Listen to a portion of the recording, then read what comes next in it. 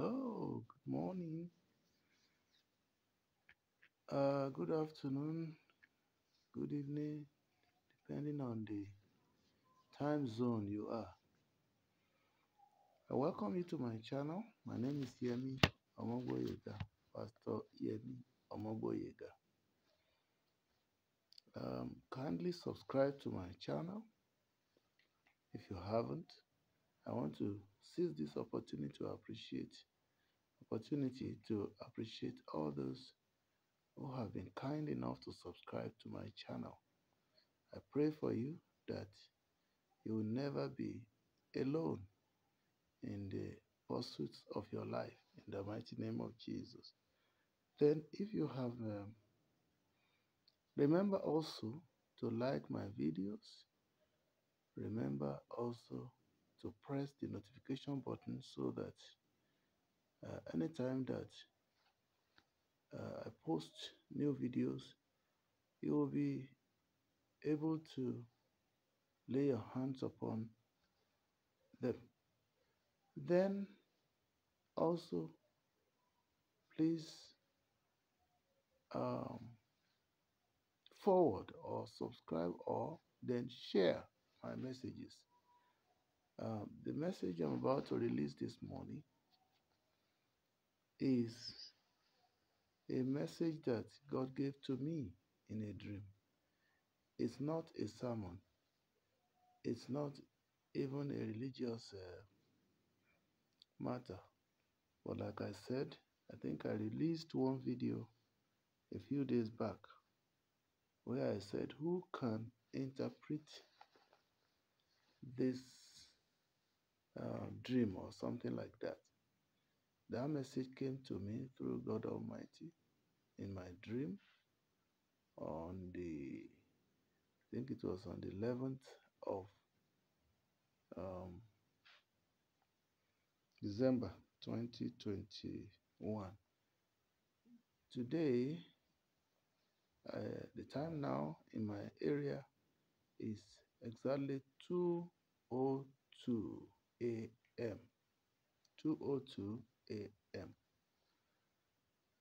And just waking up from another dream. And I thank God that there is an avenue to put these things down so that I will never forget. And whosoever God is talking to, I don't know who will be encouraged. Like I said, it's not a sermon, it's just a flat dream. Let me put it that way. A literary work that God just dropped for me in my dream. What title will I give to it now? I am angry with Wole Soyinka, Professor Wole Soyinka. I am angry with Professor Wole Soyinka. I don't even know what meaning this will bring about, but by the time I'm through, you that are listening to the message, I believe you will bring out something from it.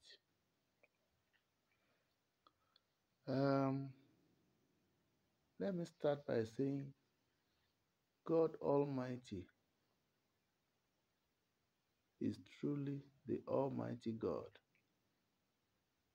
Is truly the Almighty God. God speaks with us or to us, talks to us or speaks with us in diverse ways. And a vision of the night called dream is one of them. It could also be a vision of the day because you could just sleep briefly. Maybe you just are having your siesta during the day. God can give you a vision of the day. You can have a dream. And another one can be that God just wants to speak with you. It doesn't matter whether you're a pastor, but it works well for pastors. Those who are close to God, God relates with them one-on-one, and He gives them revelations at any point in time. and many don't um, value it. They just wish it away. But many a time, God is talking to us, telling us something vital. Like I said, it's not a sermon. It's just the message as I receive it, and I'm passing it just like that. Whatever it means to you, just interpret it your own way and see whether it's going to benefit your life. So God can also speak with you through another person. Like I always say, today my marriage is, I mean, something that God, uh, my wife today, God gave her to me through what was happening to another person, and that person came to seek counsel from my boss in the office, and then uh, it filtered through my ear, and then just like that, it became a message for me. And let me give you the example of how it is. I had a friend and a colleague in the office who was ready for marriage, and then uh, he was desperately looking for a wife, material, and but he was using a wrong approach, which to me then I didn't understand, but that's what I'm saying. When God may be speaking to you through what is happening to another person. So this my friend then came to my boss and kind of sought advice. Said, "Madam, I am tired of life. I want to get married, but all the girls I'm talking to, they are not responding positively. Indeed, one came to my house last night, and last night or yesterday evening, and all I intended to do was to rape her. I mean, so that she can become pregnant and be pinned down as a wife." So my boss, a female boss, elderly female boss then, the thing I'm talking about should be around 1977, no, 1977, yeah, should be around 1977. Can't remember the precise date now. So I spoke, my boss responded by saying, his name is Matthew, he said, Matthew, you are adopting a wrong method entirely. And this method can land you in trouble because you may end up marrying a wrong person. And then she said, if you try the grown up and the grown up will not respond, then try the unborn. If you try the grown up and the grown up will not respond, try the unborn. Then my friend was the one being counseled, but the message had a deep impact upon me. It just dropped heavily into my heart or into my subconscious, such that I was, I knew that that message was for me because even though I wasn't married, I too then had been thinking, contemplating marriage, but my own approach was that I would search for a suitable material for at least 5 years. I apportioned 5 years to myself, gospel in my life, that if I spend about 6 years in primary school and spend 5 years in secondary school and will spend additional 4 to 6 years in tertiary institution before I become a graduate, then I reasoned that um, it will be appropriate for me to allow for allow ample time to search for the right material, that is a compatible partner, a helper fit for me. It's not something that I will just say, I'm ready for marriage today, and I start looking, dancing around women and then grab just one and come home. I might make a mistake. That was the wisdom that God gave to me. So I said, so I was looking for a partner that will grow up together. That will take, that will take some time.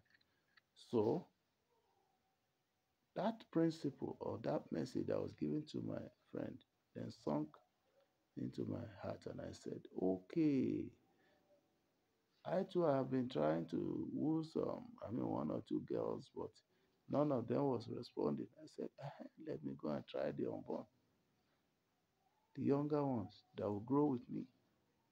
And I went to, there was a girl around me, young girl, in, I think it's GSS 2 now, GSS or GSS 3 or something. Can't remember the class now. Because as at that time it was um, a 5 year program for secondary school. So that was how I went ahead and approached, by God's grace, the person that became my wife. In fact, I planned 5 years, but it was after 7 years before we got married. I was happy. We grew together, molded ourselves together, knew ourselves well. Okay, that's by the way. What I'm saying is that God can speak to you through what is happening to other people. If you are attentive, the Spirit will minister to you. Then God can speak to you through trance. You are in the middle of something, whether you are driving or you are reading or you are even not sleeping, you are just relaxing.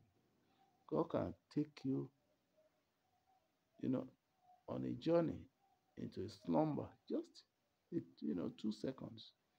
You can just receive a flash, and God can drop a message there. Very correct message. I'll give you another example of it. I was, okay, in my office too, interestingly. My boss was pregnant, and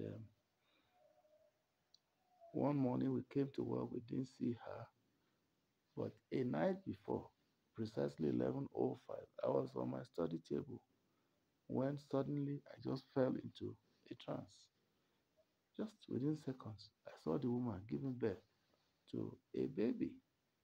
And the following morning, everybody resumed work, and this woman was not around. So people were wondering what happened, what the matter. And then I said to my colleagues in the office, and I said, at exactly 11:05 a.m. p.m. last night, that Madame gave birth to a baby. Then we're still waiting. 8 o'clock, because we're supposed to resume at 8 o'clock, 9 o'clock, 10 o'clock. Then we decided to get somebody. I mean, we nominated one or two of about two, three of us from the office to go and check Madam in the at at home. So when we got home, also we were not. She wasn't home, and then the news came that she gave birth last night. So we went straight to the hospital.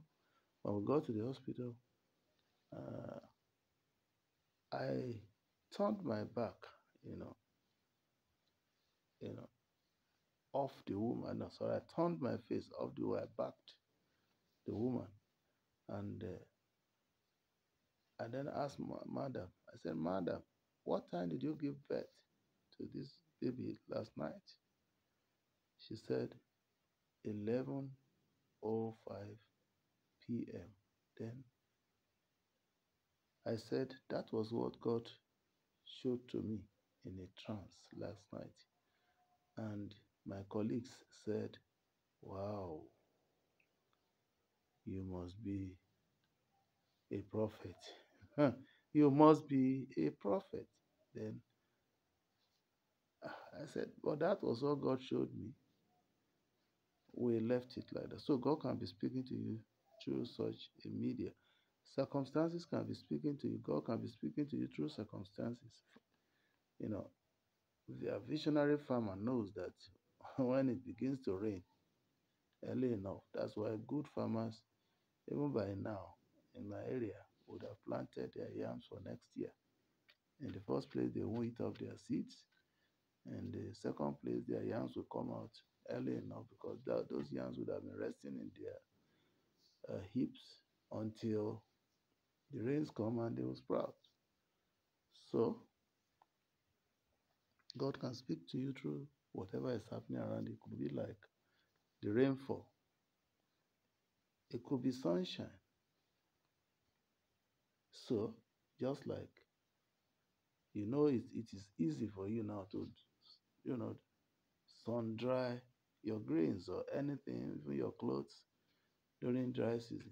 The moment the sunshine comes, you know that God is telling you you can go out without an umbrella.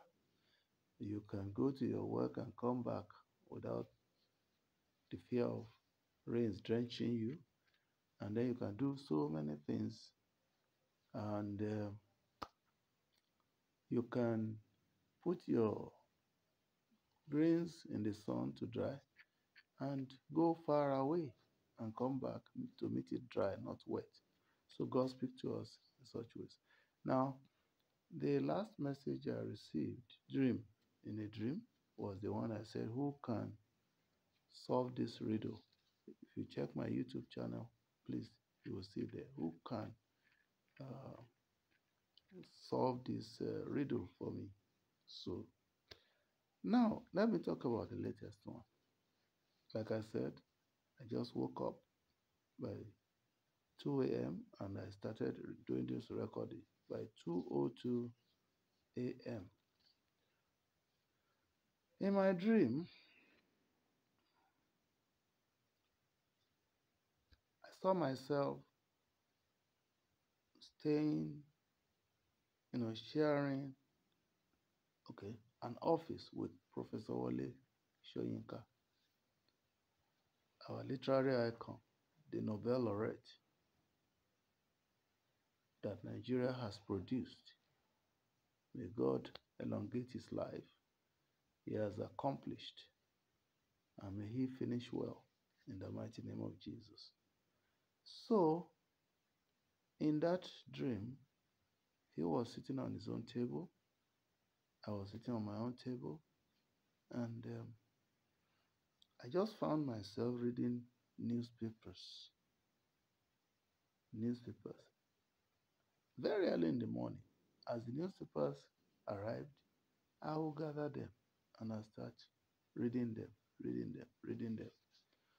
So, as I was reading them, I was building up my information bank, my understanding of life. And it got to a point, of course, we all know that Professor Wole Soyinka is a literary icon, as well as a social reformer. So I now asked, no, I had this feeling in me that I am a gifted literary icon, but someone that lacks encouragement in that dream. That was the way I was feeling in that dream because I read a lot and every information in this world is on my fingertip because I read widely. I read anything in that dream. So I even read some articles about um, an Hausa man calls himself something like Tosman or something. So the title was there. Why is ever some of these things, some names, why do they end with man, man, not woman? That was just, I don't know how that came about. I was asking myself in the dream. So, and At a point, in fact, there was this definition I gave to information in that dream because I love reading a lot and I love writing. So, and I said, information is life. Life itself is information, whatever that means. Because without information in life, you hardly can succeed. And there is no end to gathering information. One of the best way to gather information is to read widely. Do a lot of reading or studying, and you have to read indiscriminately. So it got to a point during that dream. I, Professor Wole Soyinka, looked at me intently and he asked me a question. I mean, intently, like someone who wants to fill that gap. That is, I said, I am a gifted writer, a literary icon, but I lacked encouragement. So, intently did Professor Wole Soyinka look at me and he now asked me a question. Are you a symbiotic? I don't understand what symbiotism means, though I've heard the word before. But I did guess inside that, from that statement, that symbiotic might not mean a literary icon. And I said, remember my word. He looked at me intently as if I got that answer right, he was ready to encourage me. So, and I didn't even understand very well what that symbiotic or something in quote meant. So, but I guessed it did not mean literary icon. So, immediately he asked me that question. I said, no. He said, then, why are you so, you know, interested in reading? He said, every newspaper that has come, you read everything between 8, I read between 7 a.m. and 9 a.m. every morning in that dream. That was my reading pattern. Immediately we got to office, I will spend 2 hours first, you know, reading through the newspapers. He said, why are you so interested? I said, I I mean that was when I did tell them, I said, I read so widely so that I can gather information because information is life and life is information. There's nothing you want to do in this world that if you engage yourself in research work all the time, that is even reading newspapers, today's world, you go through your internet, Google things and read articles. Articles are everywhere on any subject. Or you listen to YouTube, you get whatever you want there, and you are built. For instance, anyway, I'm going to talk about that shortly. There was a time I was reading. Um, okay, let me leave that alone for now. Now, so we exchanged that, but his intention was to really kind of bring me up in the literary side. Then I told him I'm not a um, can I call it now professional um, literary person, but I am a lawyer by profession. I say you're a lawyer and you get yourself so busy with this. Then I said yes because I was a born literary person. So the discussion went like that. But what I noticed was that because I did say I was not a professional writer, so his interest in lifting me up uh, literally became waned somehow. Waned, when I say, or the enthusiasm wasn't there. that way because he believed that it is professionals uh, that, I mean, literary professionals that can easily grasp that. But I told him, sorry, sir, I am. And even in that dream, I was trying to tell him what, um, how people were able to manage their environment such that they contribute positively to that society. Then I cited him, Professor Shoyinka, and Fela Nicola Pokuti as great examples of social reformers who, because they were gifted in that field, Fela Shoyinka is a literary icon. Um, Fela is one of the greatest musicians that Africa ever produced. And then the two of them, in spite of their distinct professions, contributed to this to Nigeria's development in terms of social reforms, being social critics or social activists. And as a result, they were able to build their society for the better, such that they became a reckoning uh, or a reference point as far as social activism was concerned. So I now said, well, he said yes. I told him, he said yes, that's true. He said that even as a professional writer and critic, that he would have gone beyond where he was if he had taken up what mattered most in terms of, he said, even for instance, now that he had no um, telephone now, he was supposed to never to lack telephone, he was supposed to have some material wealth and so on, he said. But because he did not take up certain matters, that if he had taken up certain matters, that even what the society did to him, if he had taken them to court and go to um, social media or something like that to propagate, that he probably would have won such cases. And the proceeds from such cases would have meant money for him through with which he could buy such gadgets, and that he would not have been, in terms of financial prowess, he would not have been this poor.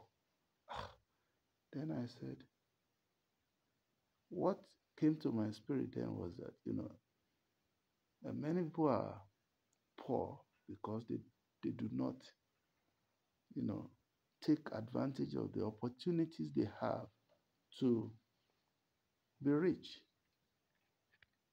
Because if like he said, if you had acted on that identified issue that you have in your heart, if you had acted upon it, like him, he knew that he had a right, but he didn't claim it. He was just looking on. And that would have meant that if he had acted, his uh, problems, financial problem, wealth problem would have been solved. So because he didn't, he was limited far below where he could get to, whatever that means to you. That's why I said, it's not, I'm not sermonizing, but I'm just releasing the dream as it is. But I know it will minister to somebody, and that person may take certain steps. So we were doing that exchange, and one thing that I realized was that, look, um, everybody needs someone to mentor him or her, or encourage him or her to progress in life. But that, however, there are some people who want to help one, but who are biased because of your background. So, because of their background, and whatever that means, if that person who is supposed to help you or to mentor you is unwilling to, you can encourage yourself Let me give that example. As a writer, I had that vision to be one of the best writers in this world. But so many things were working against me then. Even my education then was far below someone who can, put pen on paper to start writing something meaningful that could be treasured by the society. Then I was like, oh, then, yet I wanted to be a writer, but the only thing I could do then was to make sure I read widely, whatever I could lay my hands upon.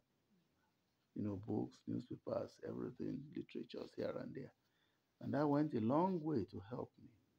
Then one day I was reading one book written by one lady writer.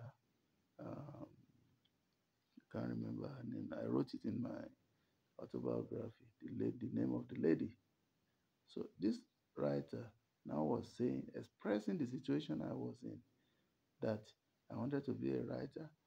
I lacked the uh, necessary skill, professional skills, to be able to put pen on paper and begin to produce books. Then I now read that article, and the lady said, if you want to write books and you think you cannot write it, you are deceiving yourself, even at the level you are. He said, what? Then he said, what do you want to write about? If you don't know what to write about, start writing about yourself. Write your own autobiography. And I told her I would lack expression because my language understanding of the English language was that so small or so little that I couldn't really sum up that courage to start writing. I was afraid of grammatical jargons and all that. Then she replied that it doesn't matter what you write about. People are interested in reading anything, including autobiographies. And that if you now think you lack words, said, I mean, do you think? I said, yes. Then in my heart, as I was reading that book, that if you think, if thoughts flow through your mind, just put them down word for word, the way those thoughts flow. They are expressed in the language that you need. Just put down your paper and write them that way. And that was how I began my literary um, exploits. I started writing my autobiography. I remember that was on the 10th day or so of October, first day of October 1981. First day of October 1981. I started writing my own autobiography then.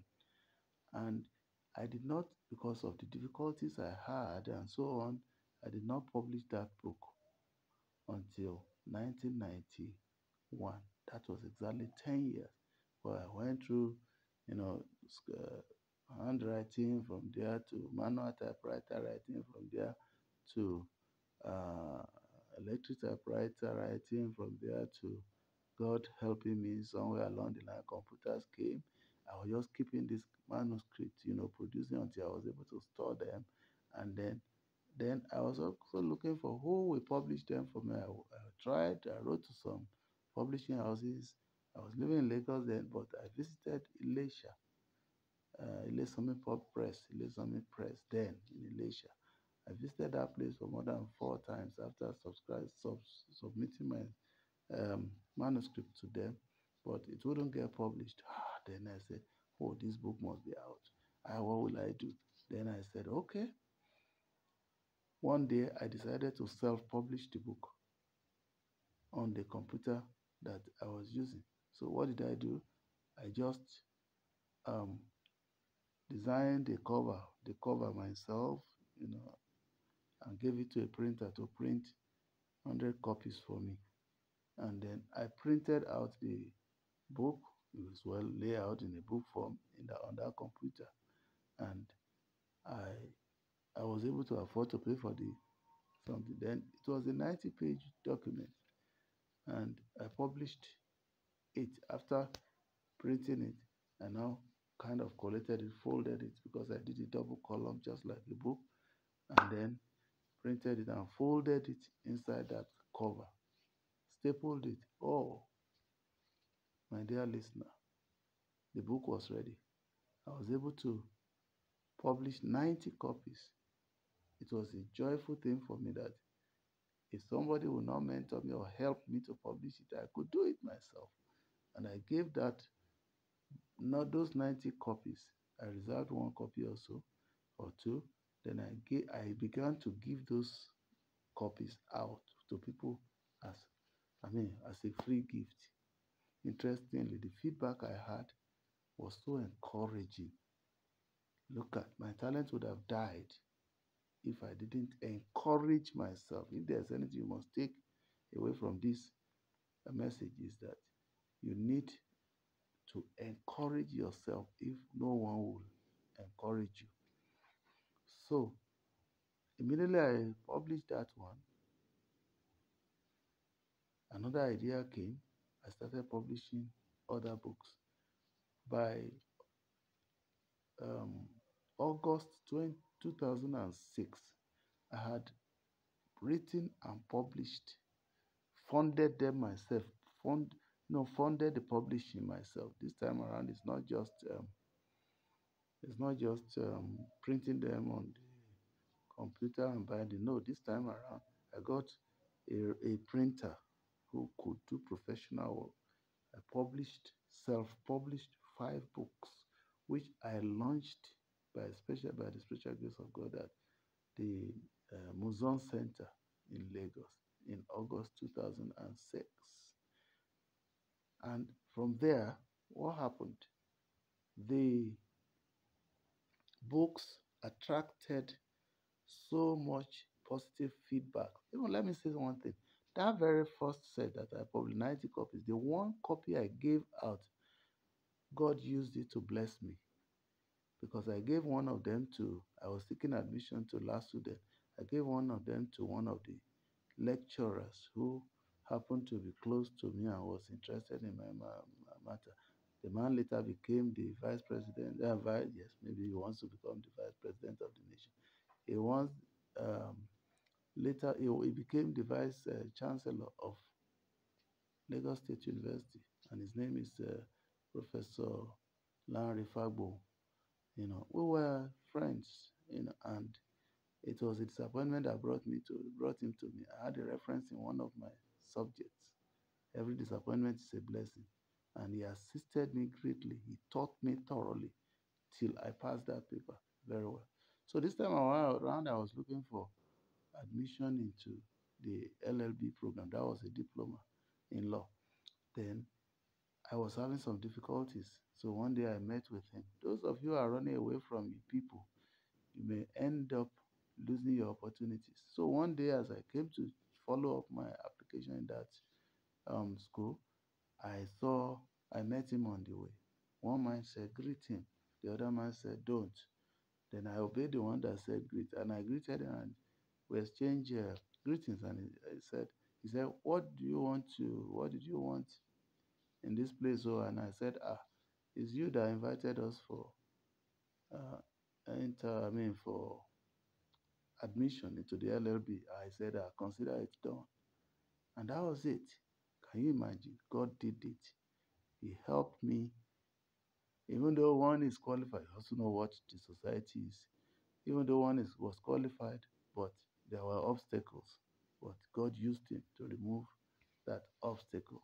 And today, by the special grace of God, I am I'm a lawyer, professional lawyer by God's grace. So one thing led to another. You can see disappointment can lead you to blessings. Then the disappointment I had by having reference in his subject brought me close to him. After that one, opportunities came. We were able to help one another one way or the other. Amen. So, like I said, it's not a sermon. Learn from all these things that we are saying. I am angry with Professor Wole Soyinka. Professor Wole Soyinka is just a symbol. You need to understand. It's just a symbol. If you continue to be angry with the people that you think should help you and you don't help yourself, you will lose out. Encourage yourself where nobody will encourage you. Mentor yourself where nobody will mentor you. So how I self-published that book today. I mean, I've lost count of the number of books I've published. And now, look, everything we are discussing here now is a book. If I put it down in written form, but thank God for modern technology. YouTube is now a place where I can produce my books.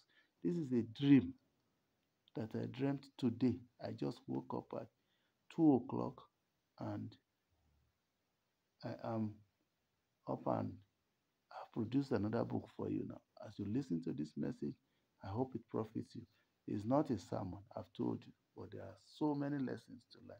That's how God speaks to somebody. I hope He has spoken with you. God bless you. And please share this extensively with your contacts if it has blessed you. Have a very wonderful day. Well, even though it's not a sermon, we can end up with a prayer. Heavenly Father, I just want to thank you for this message you dropped in my spirit today. I don't know whom it will bless, but I know you are blessing somebody, and there shall be positive feedbacks. Somebody's life will be lifted. Please let that happen to my listeners in the mighty name of Jesus. Thank you, Father. Blessed be your name. In Jesus' name I pray. Amen. God bless you. Have a very wonderful day. Remember, share, share, share. Subscribe to my channel. Please do subscribe. I pray for you as you subscribe. God Himself will subscribe to your life. People will subscribe to your lives. The people from east, west, north, and south, all around you will help you. Environment will help you. God bless you. Have a wonderful day.